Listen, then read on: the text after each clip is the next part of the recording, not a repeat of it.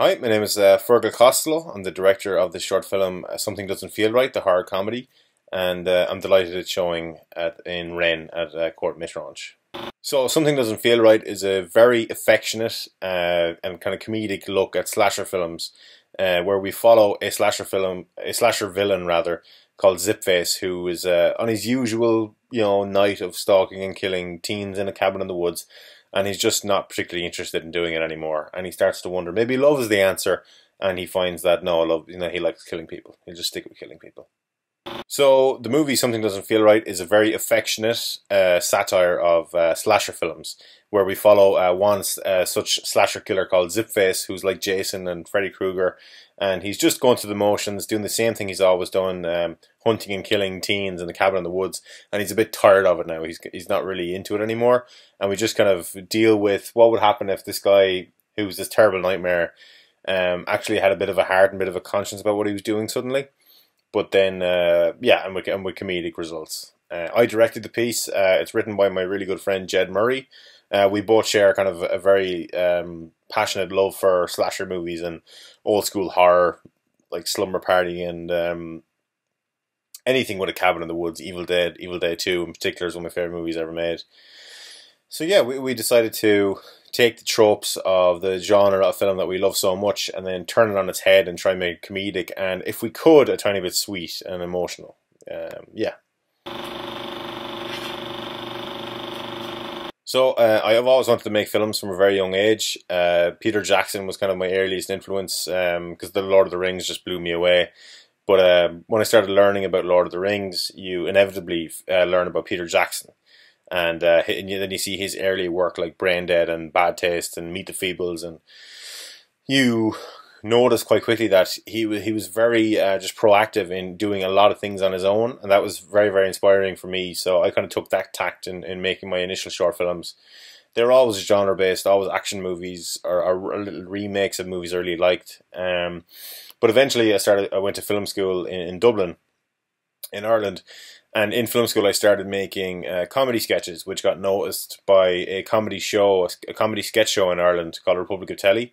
And eventually I got a job there as a director, directing sketches and editing and doing the VFX. And it was just a comprehensive film school in that you had to do everything or else nothing would go on air.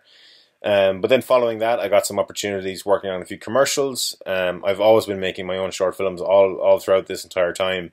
And eventually I got the opportunity to pitch this project to Screen Ireland, who were very lucky that they decided to fund the film. But then since then I've been working on, I've a sitcom series I'm in prep now for BBC. That's an adaptation of a short film that was very fortunate to win a BAFTA.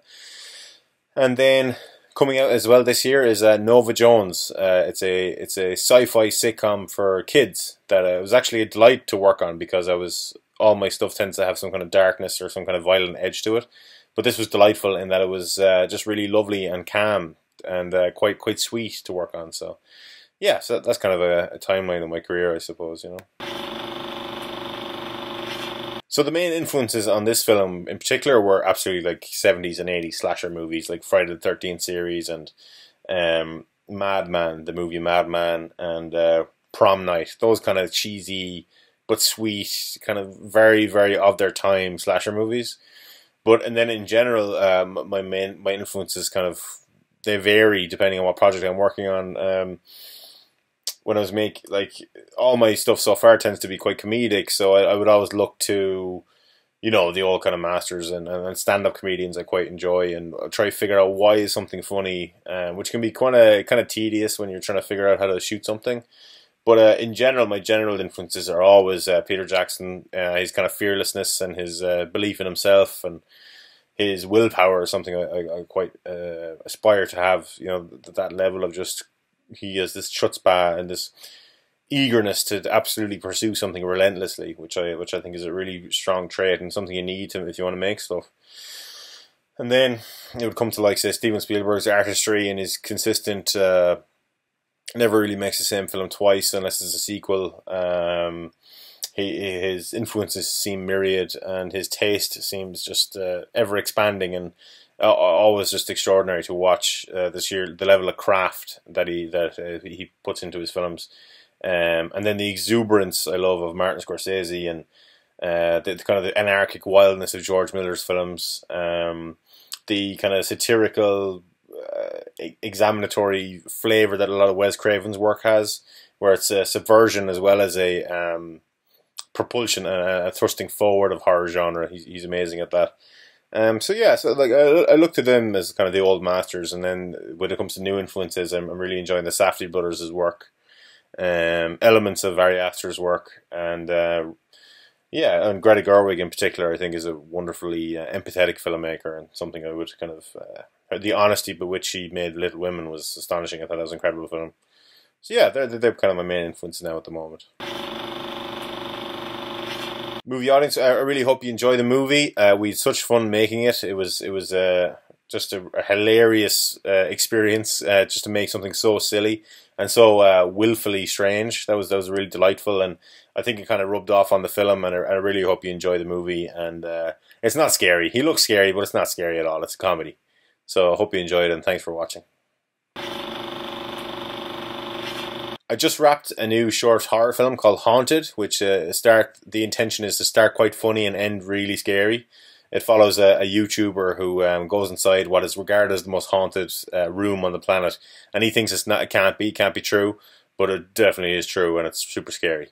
So I just wrapped that, and then I just wrapped a new sci-fi sitcom for kids for BBC called Nova Jones. That'll be coming out in September, so it could be out already by the time you watch this video.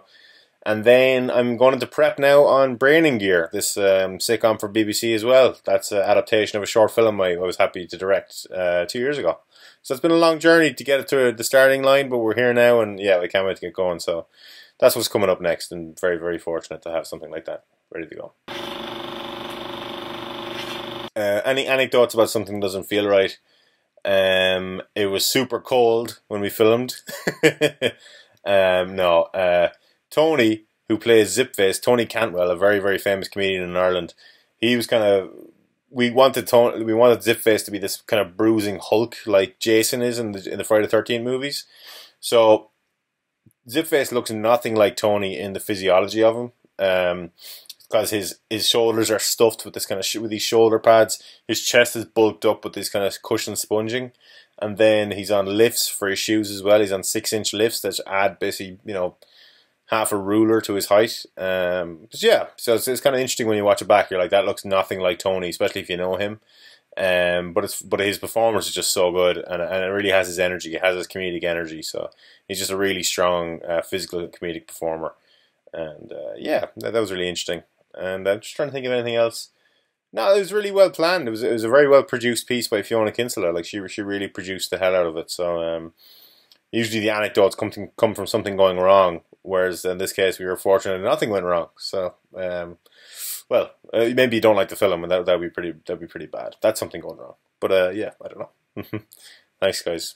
Cheers. Thanks so much.